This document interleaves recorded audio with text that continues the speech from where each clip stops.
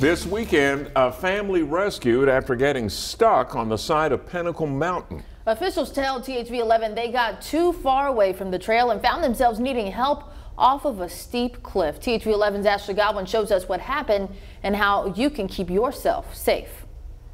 This video of the rescue was sent to us from the Lake Maumelle Fire Department. The president of Little Rock Hikers Group says it's not uncommon for a hiker to get lost or need help on a trail. And that's why it's so important to prepare before you head out.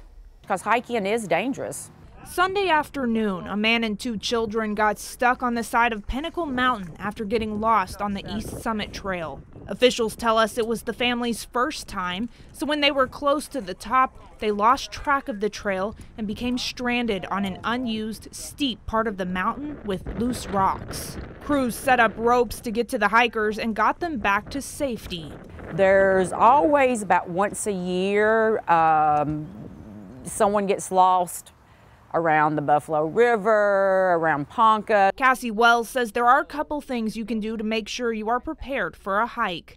Read about the trail before you leave, print out a map of the trail and take it with you in case there's no phone service, and tell someone else where and when you're going. Definitely stay on the trail. There's a trail for a reason, especially like on Pinnacle, you could get on a cliff. It is also recommended to take plenty of water on your hike to stay hydrated and bring a first aid kit.